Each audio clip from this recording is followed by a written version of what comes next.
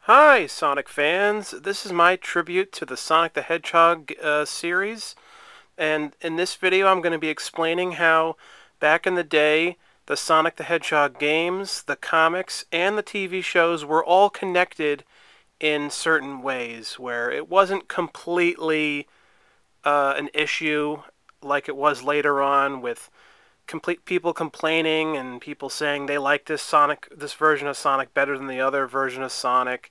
Sonic was always the same character until they destroyed him in the 2010s for the most part. So I just want to do a whole thing where I'm going to explain, since no one else is able to do it, I'm going to actually explain how all the comics, the TV shows, and the games are all connected. And this is just my theory, it's just for fun. And let's get started as the ultimate tribute to Sonic the Hedgehog. Okay, so this is the true Sonic timeline. So, Chapter 1, I'm going to say the first part of the timeline, number 1, is the pilot episode to Sonic Underground, because Sonic is a baby. And of course, he has his brother Manic and his sister Sonia. Sonic's mom gives her children away. She's afraid that Robotnik is going to kidnap them and all that kind of stuff. And like the wizard says that her children are special. So anyway, that's the first chapter, the very beginning of Sonic, is the pilot of Sonic Underground. Not the whole show, just the pilot. Okay, with me so far? Good. So part 2, the next chapter, is the one of the issues of Sonic the Comic from the UK, and there was a different Sonic comic than the Archie Sonic comics. In this comic, and I forget what issue it is, but it's pretty early in the issues. It might be issue number 4 or 18 or 11 or whatever. Sonic is orange on the cover. That's what you need to know. It's a comic that actually explains how Sonic gets his powers, his superpowers. So we can assume, since Sonic is a little older, that this takes place after the events of him being a baby in the pilot of Sonic Underground. So in this issue of Sonic the Comic, they explain that Dr. Robotnik was originally known as Dr. Kintobor, and he was actually a good guy, and he was helping the animals of Mobius, and he was doing experiments and stuff, and he actually found a way to make Sonic faster. And he also found a way to turn him blue, which is really interesting. And then there was an accident that happened.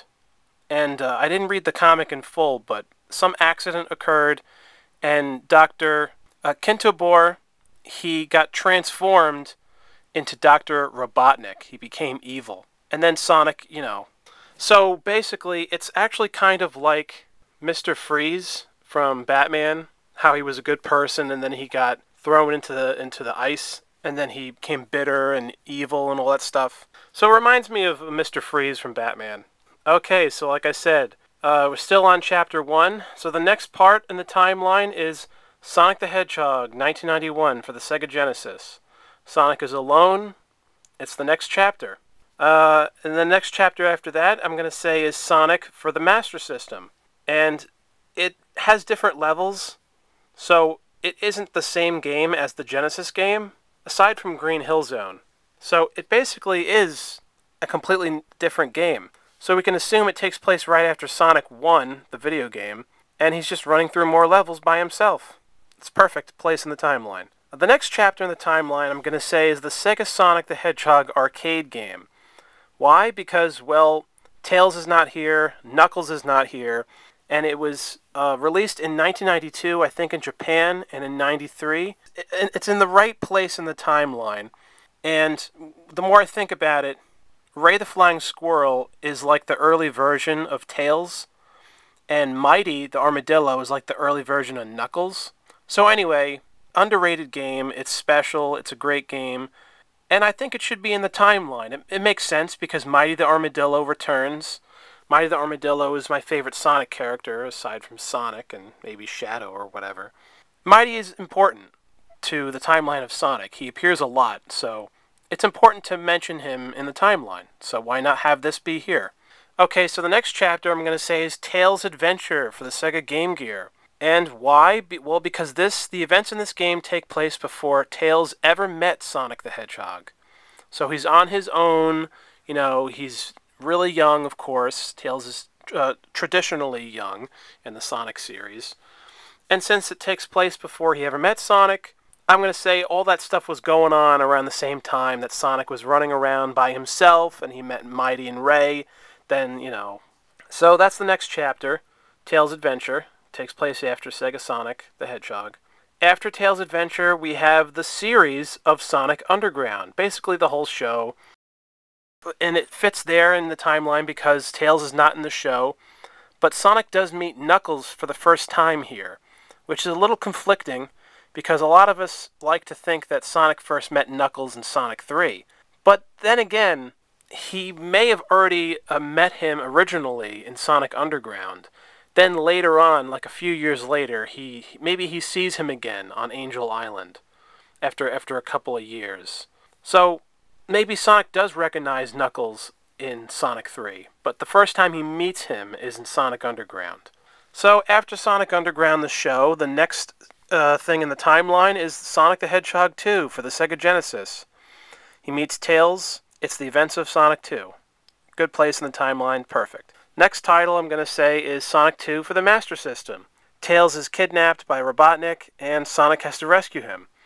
And just like Sonic 1 for the Master System, it has completely different levels from the Genesis version of Sonic 2. So it really should not be called Sonic the Hedgehog 2, because it's a completely different game.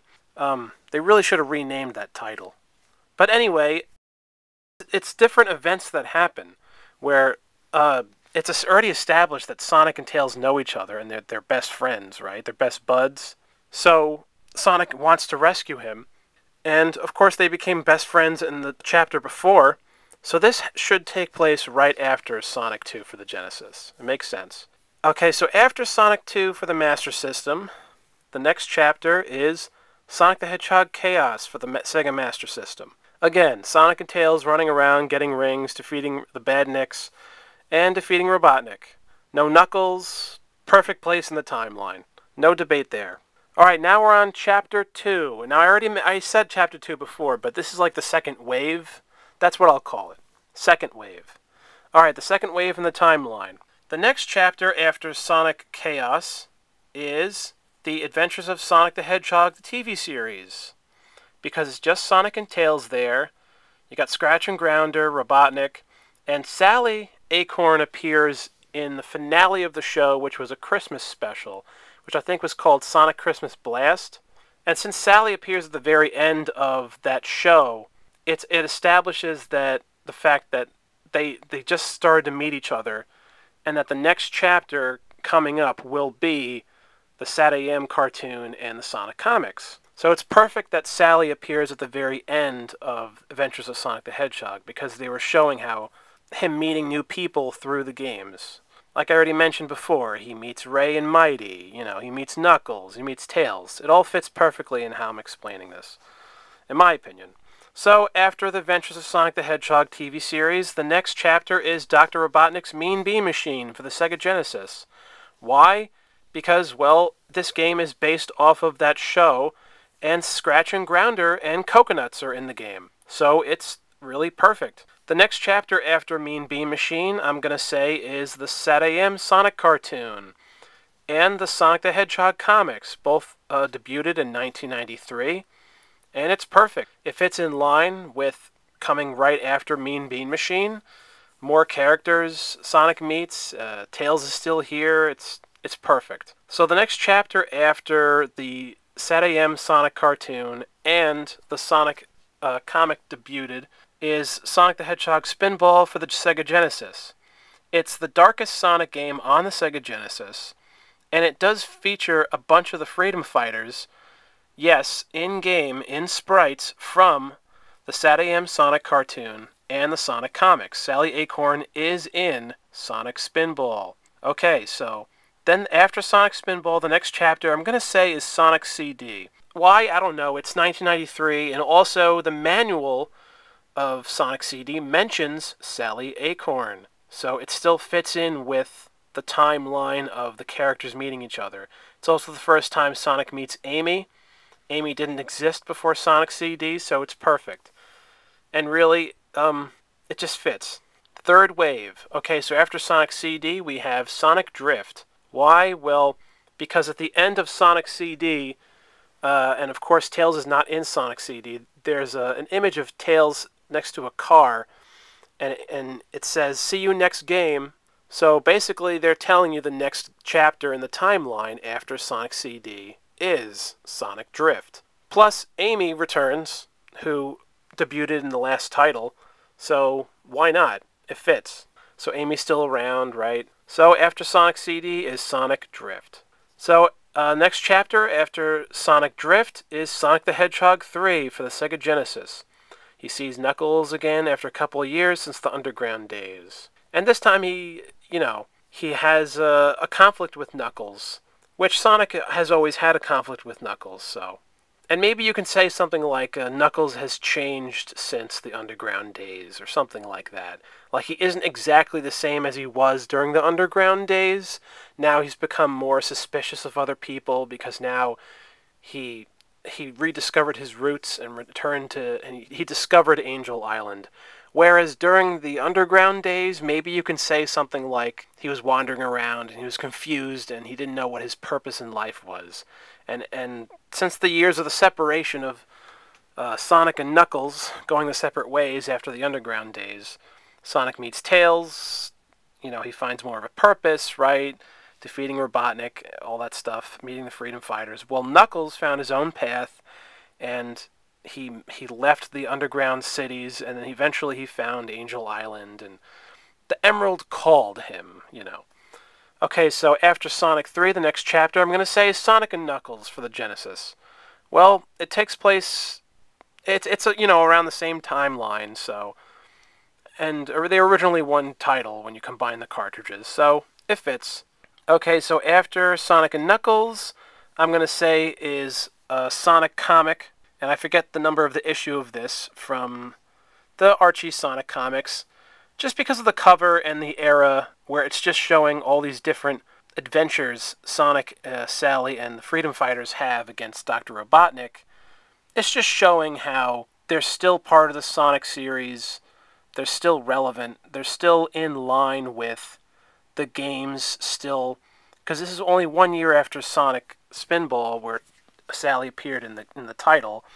So, it's just important to mention that the Archie Sonic comics during the early 90s, they're still going on. The next chapter I'm going to say is this Archie Sonic comic, and I forget the issue, of course, but it's the issue where a pseudo Sonic appears, and he's like a robot Sonic. This is like another version of Metal Sonic.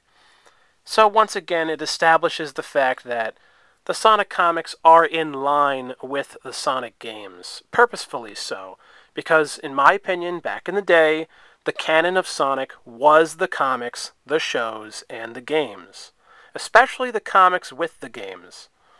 The shows do get a little confusing, but the shows still, even the shows, they still line up just enough to fit in with the games and the comics as well. And it's just really annoying to be a Sonic fan because you got all the Sonic fans complaining about, the comics aren't canon, they're their own thing, the shows are their own thing, it's not canon. This is not so. Later on, they started doing stuff like that when they invented Sonic Boom, and that takes place in a different universe. But back in the day, back in like the glory years of Sonic, they were fairly consistent. Sonic actually did have a canon, and it did go across into different media forms. It wasn't just the games as the canon. It was also the comics that connected with the games and the shows. It's really obnoxious that the people think it's not like that.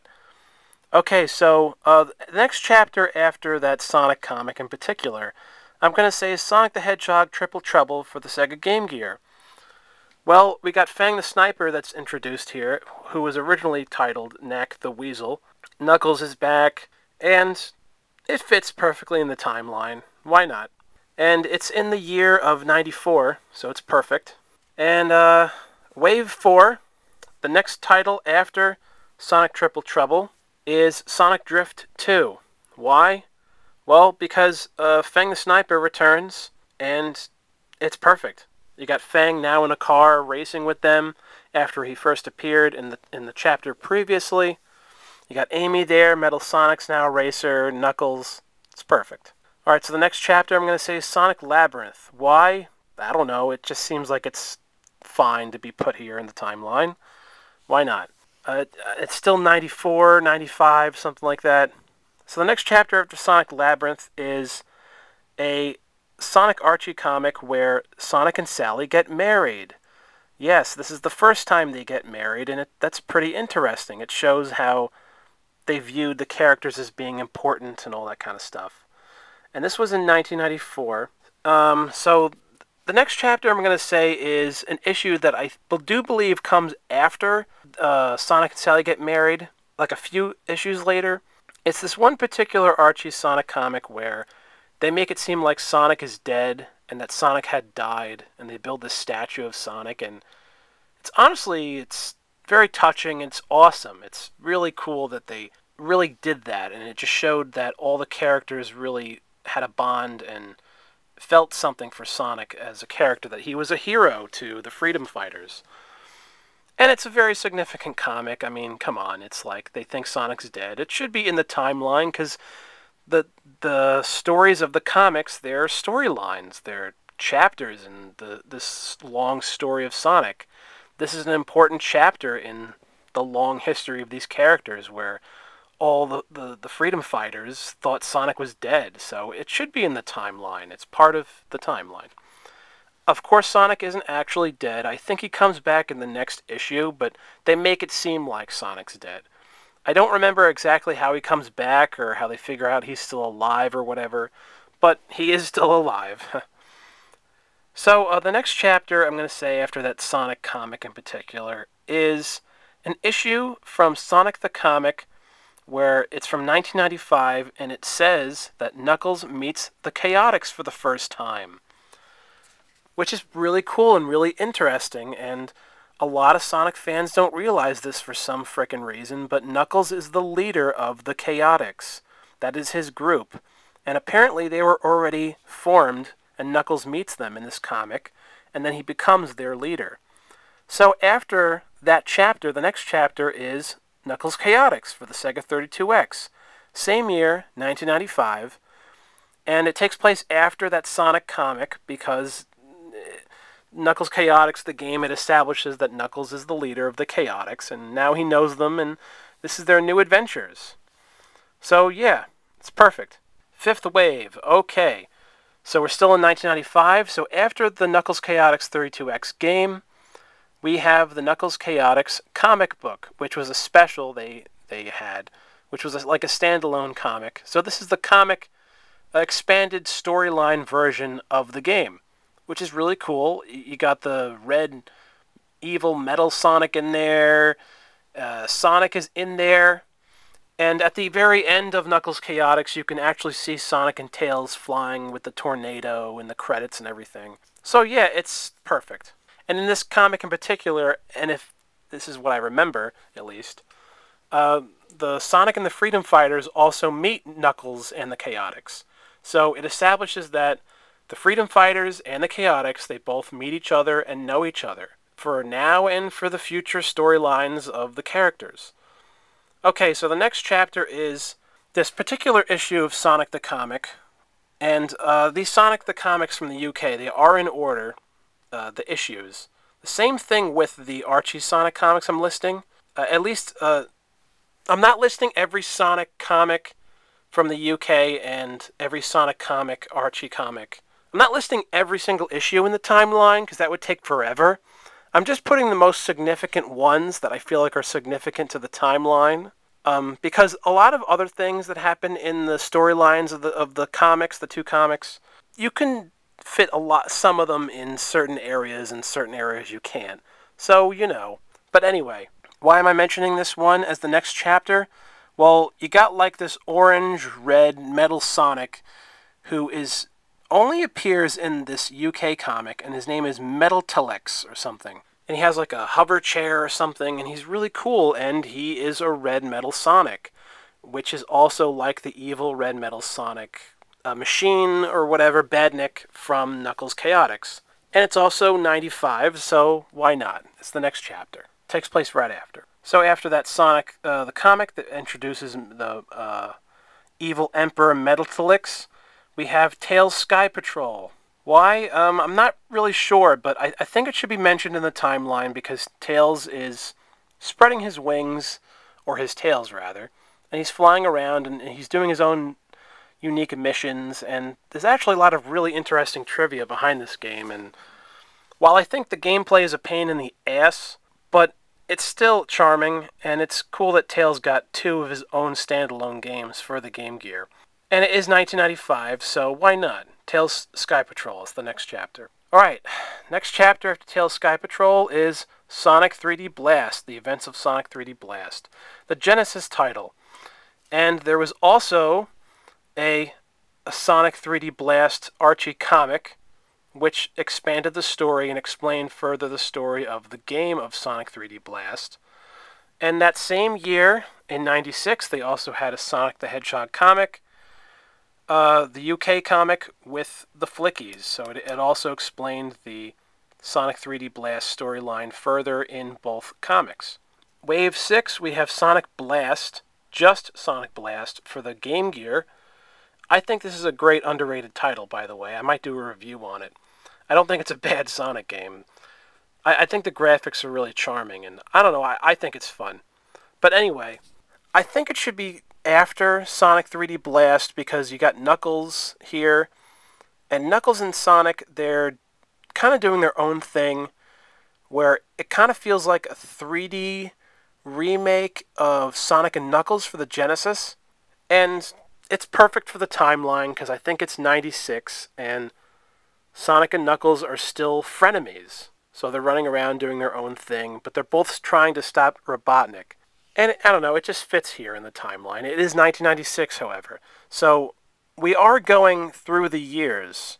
So all the you're starting to see that all the games and the comics and the shows, even though the shows are a little tricky, it still fits for the most part. All the years fit in with the game, what they're doing with the games. Like, it all fits in the years as they go. It's not like it's all completely random.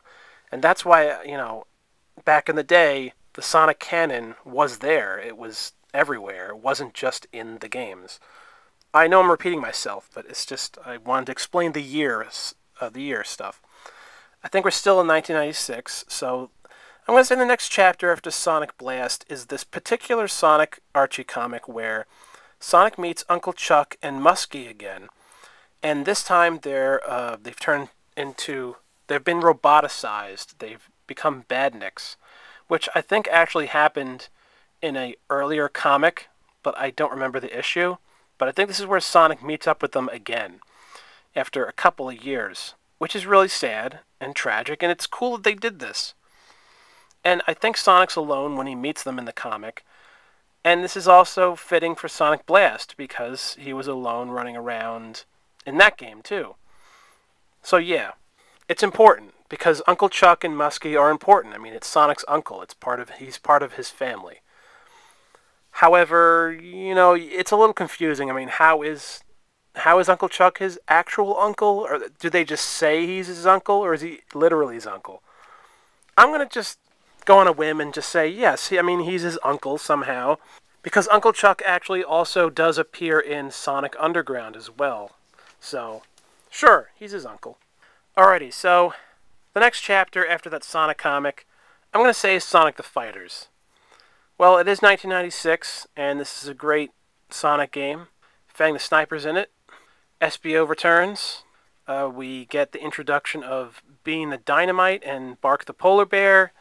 It's perfect for the timeline. And also you get Metal Sonic again. You get this new, weird, very short-lived version of Metal Sonic in the intro of Sonic the Fighters. Yeah, so that's good. Next chapter I'm going to say is this particular Sonic comic, Archie comic, where Fang the Sniper returns. I think it should take place after Sonic the Fighters, because maybe we can assume, you know, this was around the same time, pretty much, when Sonic and Fang ran into each other again. It was during the Sonic the Fighters Archie comic that Archie comic when it came out in '96. And since there's more, crazy, interesting adventures going on in that Sonic Archie comic where he meets Fang again, we can say it's events that take place after Sonic the Fighters. So this is after they've all fought each other, and now this is the next chapter where Fang is still there, You'll find that Fang appears every now and then through the timeline. Next chapter I'm going to say is this Archie Sonic comic where it's got Mecha Sonic or something. It's like this unique Metal Sonic version with like gold arms and gold armor and stuff. It seems kind of fitting to put it here in the timeline because all the Metal Sonics are important to the timeline. They're part of the storylines of the games and the comics and stuff. Plus, like I said, Sonic the Fighters introduced that obscure version of Metal Sonic. So now we got another obscure version of Metal Sonic. So it fits in well with these three things. So that's what I'm going to say is the next chapter. In the final part of the 6th wave here.